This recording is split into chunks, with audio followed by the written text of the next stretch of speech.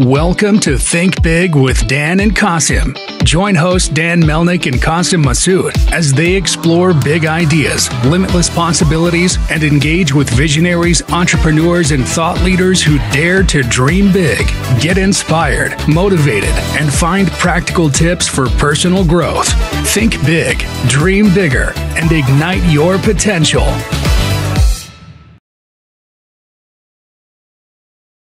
All right, welcome to Think Big with Dan and Qasim, and our guest today is Tom Lindsay. So, Tom, if you want to go ahead and introduce yourself, tell us where you live and what you do for a living. My name is Tom Lindsay. I live in San Antonio, Texas, and I own a small women's shoe company. Awesome.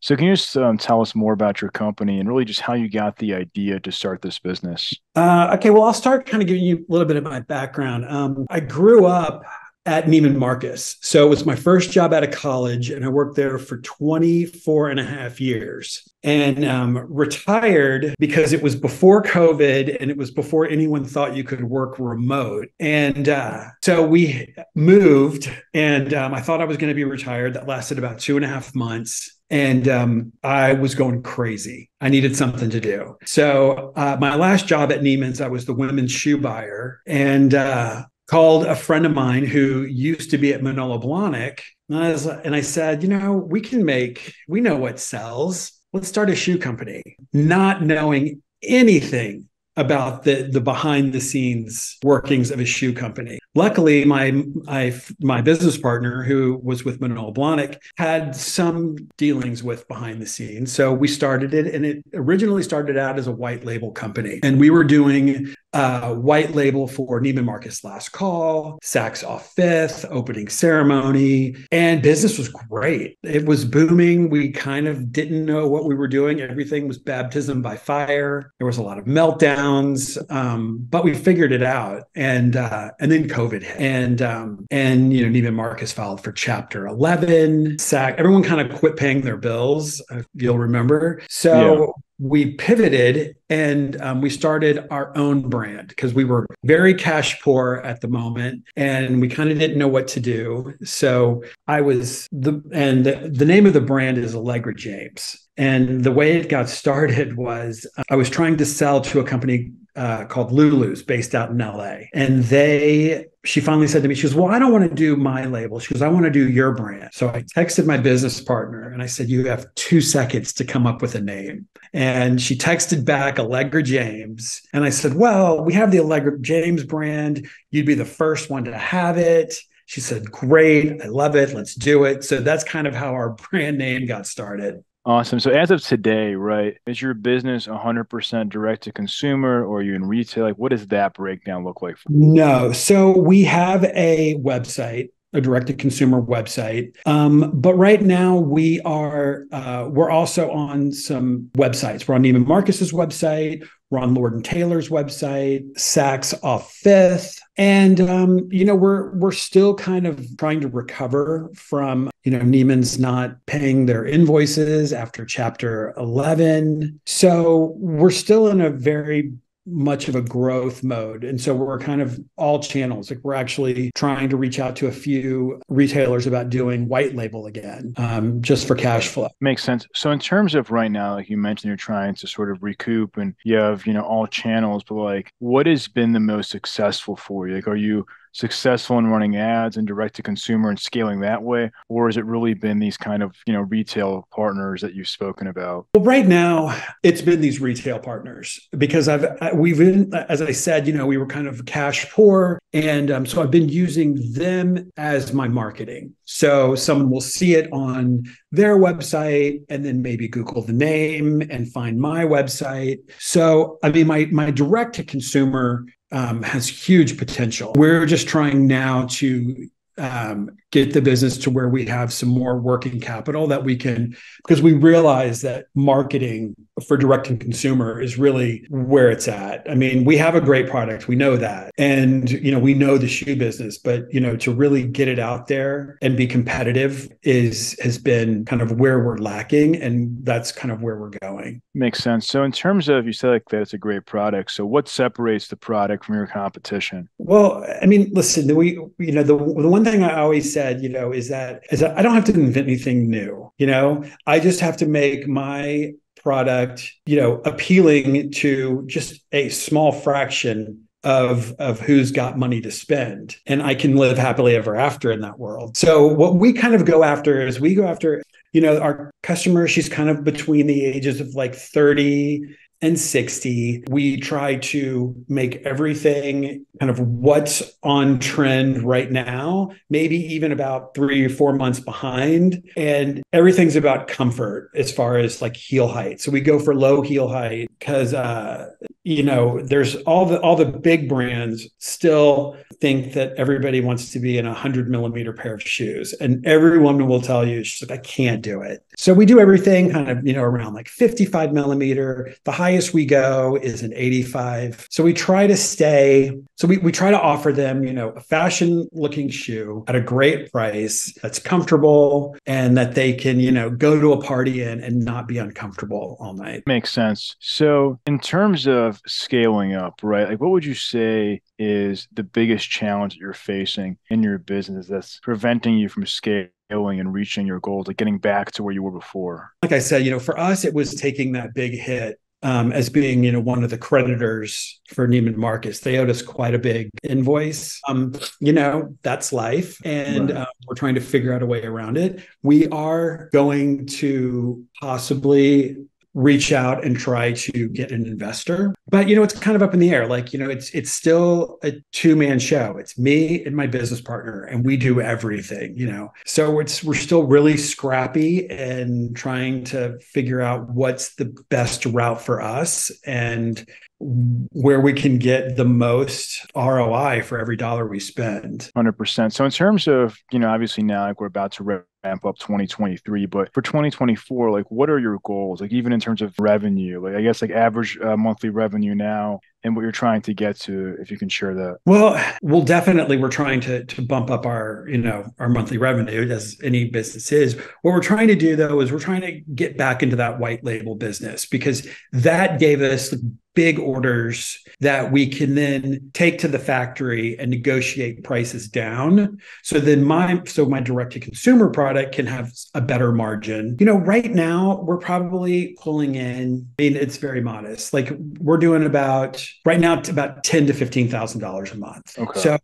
So we're not big, in our heyday, we were doing, 60 to 70 a month with those business partners. So we're kind of like to rebuild. And we've had some good conversations with people about getting back into this white label piece of the business. But, like everything, it doesn't happen overnight and it's really slow and, it's never on my timeline, right. The way I want it. And that's where you have to like, just be nimble and be able to like wait it out. So with direct to consumer, I guess basically from what I'm understanding is the concern there is kind of being able to efficiently run the ads and also making sure that you still have good margins, right? Because, you want to make sure that when you're running an ad that you get a good return and also that you're not getting, killed from the shipping costs. 100%. Yeah. I mean, the margins, that's what any business runs on, right? Right. So, yeah. And there's all kinds of, granted, there's a lot of people out there that can promise a lot of stuff, and that's been kind of our thing is that, we're really trying to be, what's the word, like diligent in our homework when we try to take on a partner to help us with these marketing goals. Right. But truly, like our goal for 2024 is to really ramp up our white label business and then also get our direct to consumer business to a point where, we're making the margins and able to put the money that's necessary into marketing and advertising, because that's really what sets these online brands apart. For sure. But like, I guess when people buy from you directly, I think that you mentioned that people like might find you kind of different website and they might come and buy from you directly. In terms of like those types of people, like you mentioned, it's more like kind of high quality shoes. So do you have people that often come back and buy more, or is it just like Yeah. a one time buy? No, I've had a lot of repeat customers. And I think the biggest reason why is because I'm answering all emails. And, if they have a question, I'm going back and forth with them. If they have a problem with it, I'm helping them return it. And that's one of the biggest things that I've gotten back is they're like, it's so your customer service was so amazing. And that just stems from growing up at Neiman Marcus, where, the phone rang, you picked it up, you got an email, you answered it within like 10 minutes. And, there's no chat bots, there's nothing like that. So I think the fact that some people have gotten like a real person when they've bought from me or had an issue, then they'll come back. Right. Because like they're calling you and you're the founder and you're making it right. Like it's not like to your point that they're calling. And I've seen certain companies where they have a conflict and they don't answer the phone. They don't respond to email because they don't want to deal with it. And to your point, it's not how you run a successful business. Right. And the thing is, granted, I don't want to take a return back. That's the last thing I want to do. But, I know that if somebody has an issue or I'm not getting back to them, like they're never gonna come back and visit. So it just behooves me to get back to them, make it as easy as possible, offer them something in the process. I always say, I'm sorry this didn't work out, but here, let me give you a discount code in case you want to try something new again. And usually it works. They'll try again at some point. So do you have like a lot of different varieties of product lines, or is it just like one product? Like, what does that look like for you? No, so we come out with like about 8 styles a quarter. So we try to like stay within the fashion calendar. It's tricky because the stores, so they're on the fashion calendar as well. But there's also this whole buy now, wear now mentality. So I've kind of got to like walk that tightrope. Like, I've got to offer summer shoes in summer, but if you go to a retailer, those have already been marked down and then they're starting to bring in fall. So we try to do things that are a little bit seasonless. It can kind of be worn anytime, granted, there's boots and sandals that can't be, but, I just make sure that I buy less inventory of those kinds of things. And then, the things that really work, we try to make sure we have on hand at all times. Right. I mean, I think, obviously, because you mentioned earlier that you come from a buying background. So I feel like being a buyer, there's always these challenges of like, how much product do you order, right? And you don't know if it's going to sell. And if it doesn't sell, then you have to like really mark it down. Like, how do you balance those things out? I've always said it, you have to look at the numbers because, it's like 50% taste level. And I just draw from what I used to know was best sellers when I was a buyer. And the other 50% is the numbers. And, if you're selling something quickly, and it's blowing out, it's not coming back, then you kind of start playing on that and what other iterations of that can you do? Can you make it more sellable by making it a lower heel? Can you, so you sort of like ask yourself those questions. And, even if there's a style you love, it's not selling. I mean, if there's no traction, it's not going to change in a few months. Right. It is what it is, and you've got to just move on. So something's not selling. Like you'll sometimes even send it back to the factory and have it like be updated or like change the heel, or is it just more of like that when you like iterate and make like the next version, like the next, okay. Next generation of, no, there's no sending back to the factory. Mm-hmm. That's why we've got to, I try to be very, cautious in what I'm buying and how I'm buying it. And, and also the sizes come into effect. So I look at it like a lot of percentage totals and, kind of do the math on everything and come up with my best guess. And, I've had some big wins and I've had some big losses too. So. Right. For sure. Yeah. Buying can be a gamble. I mean, we saw what happened obviously over COVID. It was a very just everything was different during that time. I think lots of buyers really suffered. Yeah. It definitely changed everybody's history of looking at the numbers, because it went from everybody at home. And so they all got online and shopped. And so you basically had to, so really what the people that were successful, looked at 2 years ago when coming out of COVID to make their purchases instead of looking at the time during COVID. And I think that's where a lot of big box retailers got in trouble, like Target. They way overbought after COVID. For sure. So what would you say is the one biggest piece of advice that you wish you knew before you started this company? That's a great question. And I'll tell you something. Had I known how hard it was going to be, I probably would have talked myself out of it. So maybe I'm glad like going into it kind of blind. But I guess the biggest advice is you have to be patient. You have to be patient, and you have to like be diligent, and you have to know that there's no quick fix. There's no golden ad or something. And so I guess what I wish I had known when starting it was, I guess I would, how hard it was going to be. Sure. But it's been incredibly rewarding as well. Right. Every time I want to quit, I then say, well, I can't quit, Right. quitter. Yeah. Yeah. At the end of the day, right, you have a good momentum, and you have people that love your products, with people that buy it. I think to your point, it's going to take time, and sort of just a lot of it is word of mouth, right? Because the biggest challenge, I feel like for lots of companies, just brand awareness, right? People don't know that you exist. And once they find out about you, that they're more than happy to buy and come back and buy more. But it's a huge challenge for lots of companies. Yeah,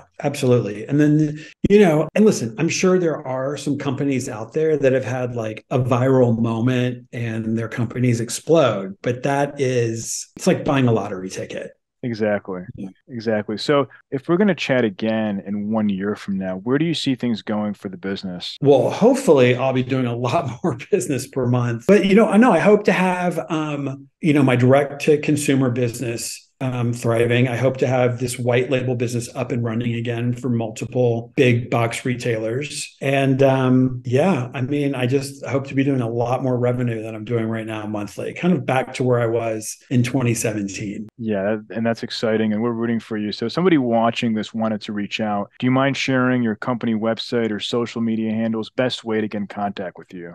So our company is, the shoe brand is Allegra James. So it's allegrajames.com.